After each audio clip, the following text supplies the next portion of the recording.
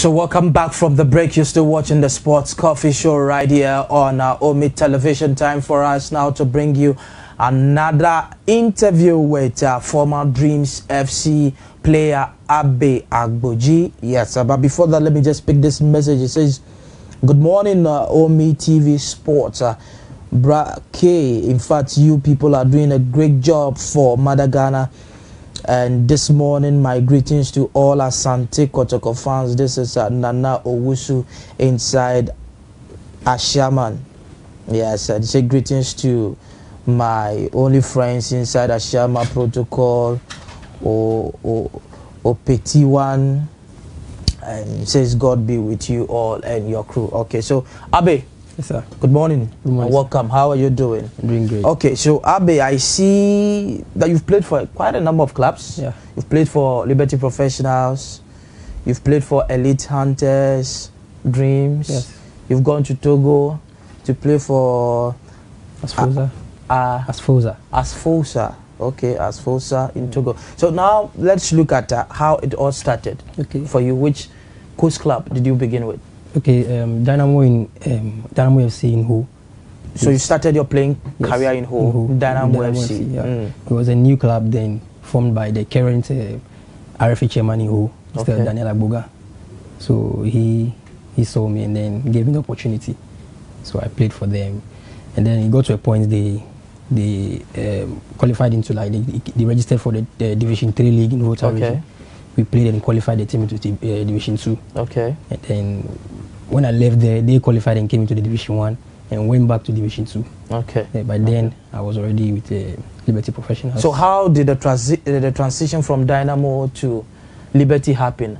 Okay, what happened was this MCN Soccer Academy. Okay. I went there, and then I managed to progress from one stage to the other. I was supposed to enter the house, the final 14, they say. But one coach, I can't remember the name, he took me to Jordan Anagbala. Okay, the late Jordan Anagbala. Yeah, the late Jordan Anagbala, may so rest in peace. And then from there, Jordan introduced me to Mr. George, Coach George of Liberty, George Lamte. So I went there. So Abe Agboja on your screen? Yes. So I trained with the junior team for some time, I think a few months. At that time, I think Sly was still alive. Okay. Yeah. So from there, Celestete also came, watched some of my games, and they realized that I had something. So they gave me the So did you play any league match for Liberty? The under U20. Okay, so you played with the U20 side. We were registered with the second division. Okay. So I played in the so league, you played. I didn't play for the senior team. And then you went to Elite Hunters. Elite Hunters, yeah. They are also a first division, a second division? They are second division in Volta region. Okay, so you went back to Ho. At that time, my career at Liberty was a bit shaky. So where is this on the screen? Which club? Yeah, that was a Dreams FC junior team, still believe. Okay. I was with the senior team, but sometimes they normally bring us, because of my age, they bring us back to the junior team to play with them. Okay. So how did you end up in Dreams? Who took you there? It was Kurt himself. Okay. Yes. You were scouted by Kurt. Where? He just messaged me on Facebook. I was like, he said, let me send him my profile, and I did. So he asked me, he gave me Mr. Ibrahim Dossei's number to call him. And at that time, they already qualified into the Premier League. Okay. And Justify was about to come on. So they asked me to come for the Justify. And Siki Akuna was there. They all watched me, and then they gave me a contract. They gave you a contract. So how long did you stay with Dreams? For 3 years. For 3 years. And you played in the Premier League? Premier League. And your stay with Dreams, how was it? It was, I wouldn't say very good, but it was okay. But what made you leave Dreams FC? When I got back from Togo, so from Dreams, you had the opportunity to go to Togo? Yes, I was on loan. I was still a Dreams FC player. Okay. So when I got back from Togo, they were made to come back to the Division 1. Dreams was made to come back to Division 1. Yes, that's when they had the issue with Tama Youth. So when I came back, the league had already started. Okay. And then it was clear that I wouldn't be part of the plans. So that was when they made me to join the junior team. And then as time was going on, CK was no more there. And then it was now Zito, Coach Zito. So I realized that I can't waste too much time staying at one place. So I had to move on.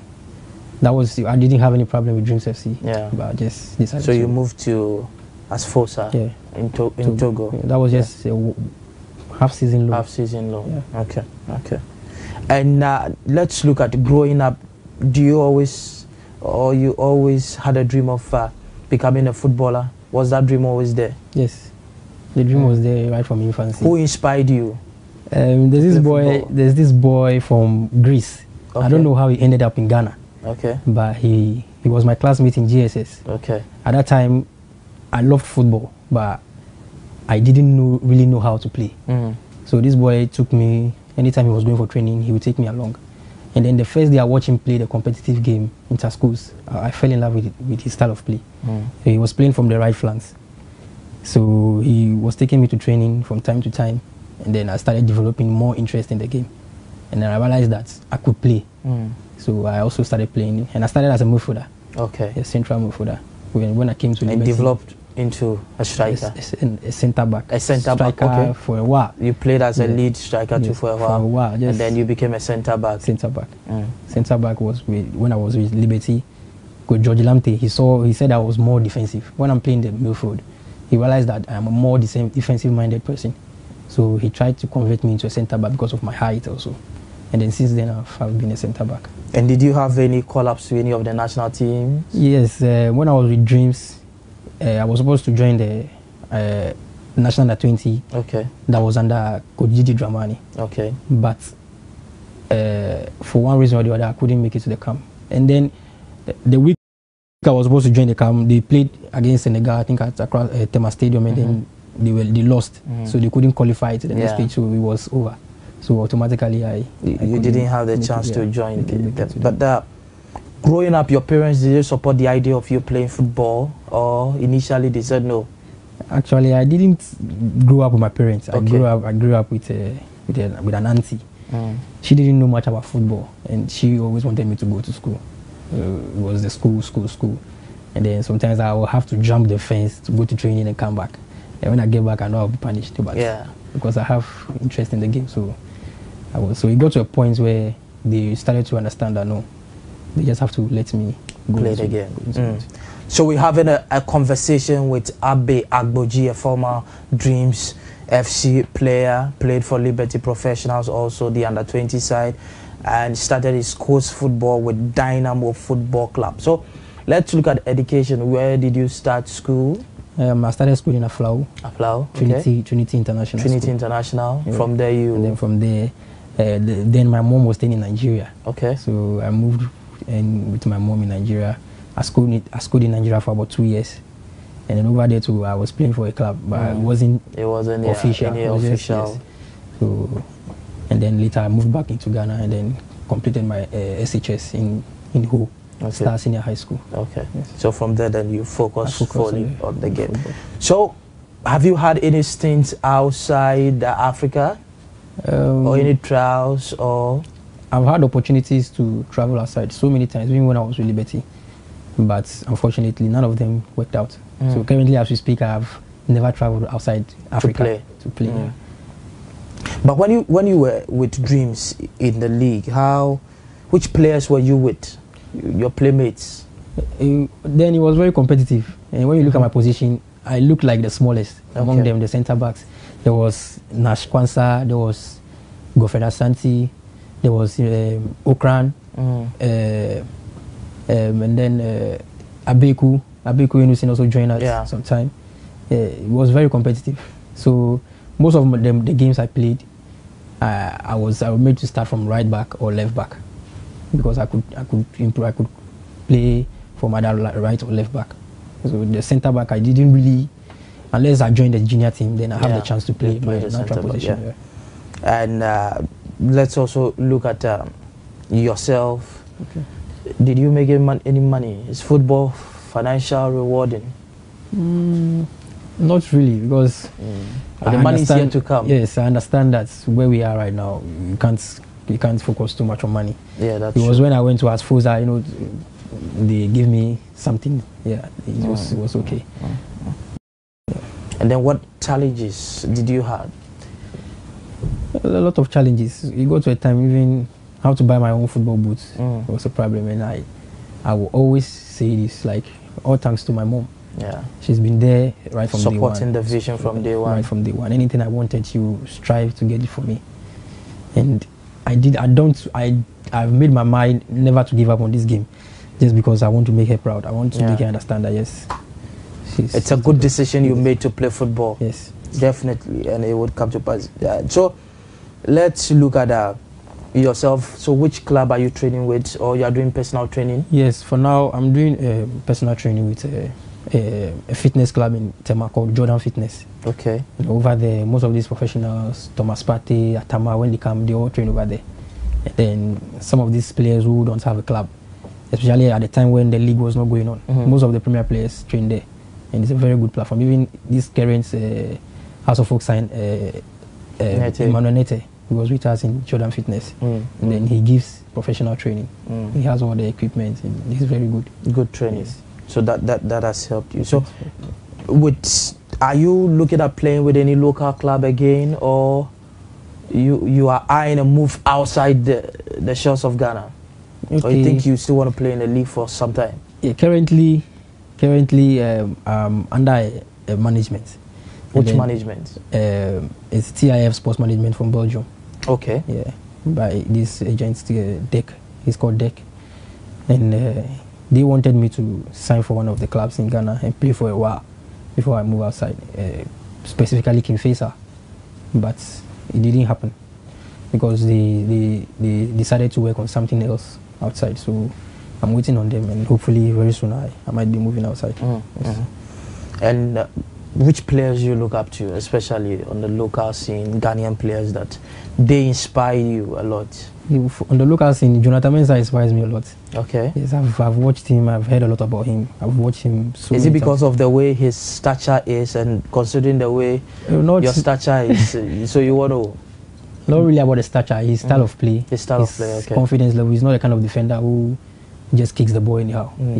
He's the kind of defender that can build attack from defense, and I'm that kind of player too. I don't like to play just ballon the ball. So you ballon the ball. Yeah, you want to build the attack from defense. From defense. What do you make of people who say if you are a defender, then you have to be bulky, you have to be very stout, you don't need to be slim and like you? Yeah.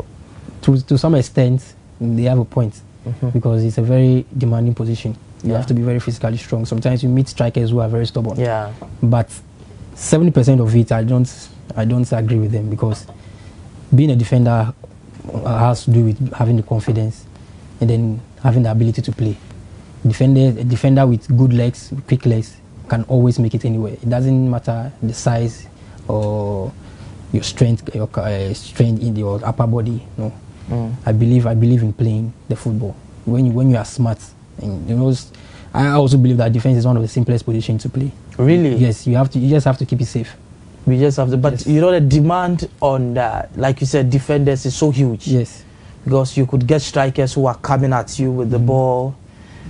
When you were with Dreams, which club was the toughest opponent for you? You played that game, you said, wow. As for today, it should be Liberty Professionals. Against Liberty. Yes. Yeah. It was a preseason game. A preseason game.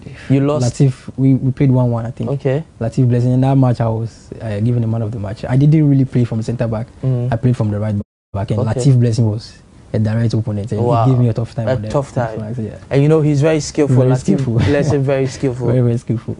He gave you a tough. Gave me a very tough game. So aside Jonathan Mensah, which other Ghanaian player you look up to in terms of my position? Yeah, but that inspires you, your position. You draw a lot of inspiration from them. Okay, Jonathan Mensah one. This current guy, like Kasim Nuhu. I met him once, we spoke once, but he's not a very close person. Close pal. Okay. But I used to watch his game in the Bundesliga, and I really like the way he plays. Mostly when you look at the kind of defenders I mentioned, they like to play. They like to play the ball. They are not the kind of...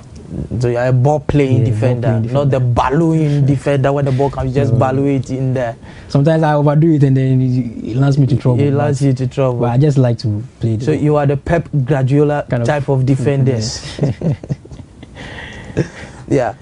And now let us look at, now when you look at the clubs, the kind of players that are on the scene, what do you make of them? You think now we're producing good players? Yes, fantastic players, very good players. But now people are saying, oh, Ghanaian players are warming benches. We are not playing the top-notch leagues and clubs anymore like we used to hear in the time past. Yeah, for that, I will contribute to the fact that the league has been out for a long time. And then, just a year? Yeah. For a year is quite a long time. A year is a long time anyway, yeah. So, and when you go to the European scene outside over there, it takes a time to adjust into their system. It's not that easy. It takes a lot of work, a lot of hard work. And I can see there are so many players, Ghanaian players outside there who are playing regularly for their clubs. Maybe we don't hear about them, but a lot of them, even the ones that we claim are warming the bench, they are important players in their clubs. And I know. I see you have a ring on. Are you married? Yes, I'm married. Very nice. Yes. Great. How come? Because we know footballers usually they don't marry. This is something that surprised a lot of people. Yeah. Even me, I'm surprised. You're surprised you're married? Yes. How did it happen? Why? The lady married you? You know, I've grown up. I've always had it at the back of my mind that marriage doesn't have to do with how far you have gone in life. That's true. Or your money, or when you meet the right person, you can make a decision. So it's an advice to Caroline and Aisha who are watching us. Yeah. So I met her, and then she's been so good, and I realized that supported your career. Yes. She understands the game. She understands everything I do. She supports me. You have children yet? Yeah, I have a daughter, just 5 months old. Oh, yes. That's so nice. Yeah. Congrats. Thank you. Now let us look at the future for you. What are the aspirations? So what clubs do you want to play for? You want to move to Europe? Yeah. What are the projections? Every player's dream is to move to Europe, especially from Africa. Yeah. In Ghana too, we have the players have a lot of big aspirations in terms of playing in Europe and all that. Not specifically Europe, because right now football has grown very, very big, and then everywhere you go, you can be able to play good football. So I do aspire to travel outside the shores of Ghana or Africa and continue my career over there. Now, which clubs? You mean in Europe? Yeah, in Europe. Like I said, my agency... Oh, Europe is Europe. Europe is Europe. Yes. Europe is, even if it's Asia, I don't mind. My agency is working on something for now. Location has not been disclosed yet, but I believe very soon the news will be out. Yeah. And as a footballer, have you had issues with injury, or God has been gracious that injuries you've stayed very fit? I've had just one serious injury. It took me out of the game for almost 3 to 4 months. That was with Liberty Professionals. Wow. And this game was against Cheetah FC on my right knee. And then because of that injury, it forced me to learn how to play with the left. Okay. So now when you see me playing, you can't tell whether I'm a lefty or I'm a righty. I can use both legs. That's why sometimes in injuries I'm made to play at the left back. But the dominant foot is the right. That's the right foot, but you're also play with the left too. So now you are very fit, yes, good to go. Very fit. So does it mean because of the agency that you are with, you are not open for negotiations for any local club, or they can still come for negotiations? Oh, I am open to negotiations, because if any interest should come, I'll just have to inform my agency about it, and then they But personally, aside Dreams, which other club would you want to play for again locally?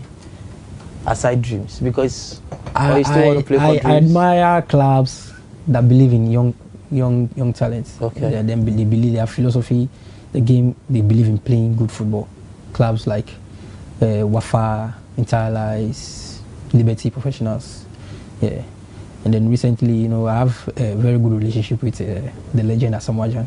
And then he made me to go to train with Far Rangers Division 1, where Coach Duncan is currently the coach. And then they wanted me, but unfortunately negotiations didn't go the way I expected, so I couldn't. And he was talking about Kotoko, but when he mentioned Kotoko, I got scared a bit, because Kotoko is huge, one of the biggest clubs in Ghana. And right now, my focus is on getting more playing time, rather than money or fame. Or I just want to play, because I've been out for quite some time, and I want where I can play good football. I can be given the chance to play all the time, so that I can come back to the top form. Abe, not a lot of players, even though you haven't gotten to the apex of your career yet, but at least you've gone through the ranks. Yes. What are some of the things that contributed to where you are now that you want to share with up and coming players? Because now everybody wants to be a star quickly. They want to be snap their finger and then jack, they are there. What has brought you this far? Okay, I'm the kind of person I believe a lot. I believe a lot. So your faith, you yes, believe? I believe a lot. Sometimes the things I believe in, sometimes they even scare me. But I believe that I can get to any point in life. And I'm always dedicated to my career. Even now that I've not been with any club for a while now, I train like something is at stake. Yeah, I don't joke with my training. I'm always making sure that I'm ready for any opportunity that will come, because when the opportunity comes and I'm not ready, then I have myself to blame. So for what I can say is my dedication to the game, humility. Wherever I go, I'm always humble.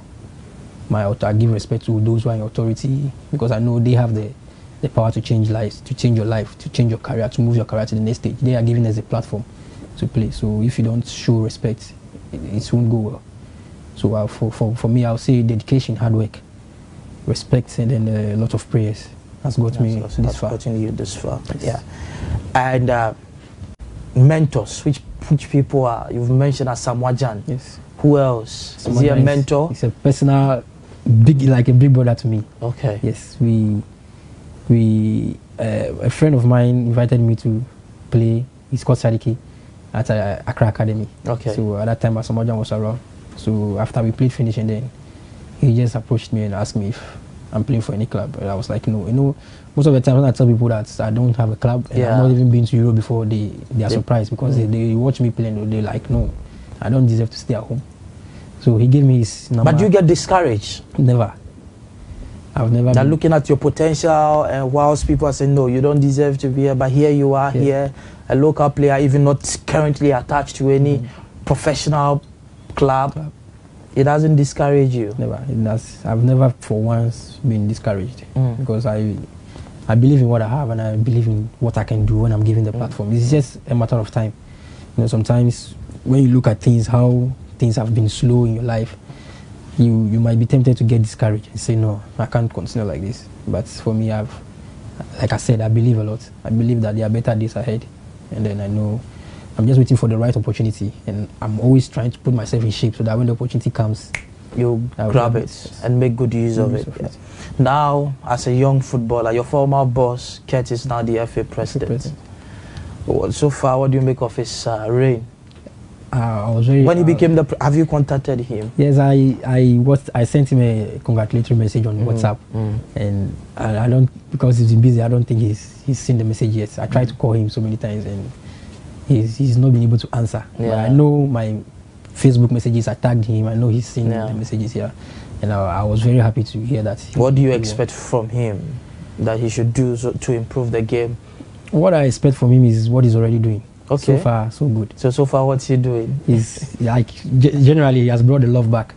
Okay. You know, the love is back. Yeah, the love is back. You know, looking at the recent Kotogo House game, like the stadium was sold out. I was so surprised. I was like, and then the discipline aspect of the game, like he's brought some discipline back into the Ghana football. When you mess up, they deal with you. That is what the game needs, because if we allow anybody to do what they like, it can't go forward. Yeah. I'm very impressed with how far he has gone so far, and I pray that God will strengthen him and give him the right connections so that he can take the game. And as a young player, how would you describe the relationship with these clubs?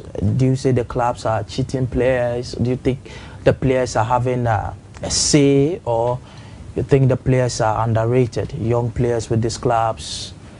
Okay, from my personal experience, the biggest club I've played so far is Dreams FC.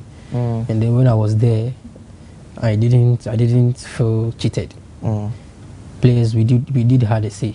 Yeah, we did have a say in terms of what we want. Basically, our salaries, they were always on time. And then whenever you had any grievances, you could channel it directly to the club president through the right channels. Yeah, and then everybody was listening to. So I don't know of other clubs, but from what I've experienced personally with Dreams FC, which I believe other clubs are doing same. Sometimes it can go the other way around. Like sometimes players can have issues with clubs. It does happen. It's life, you know. Yeah. So, yeah. But so far, from what I've experienced with Dreams FC, like that's been so good. Yeah. So now that you are not attached to any club, how do you survive?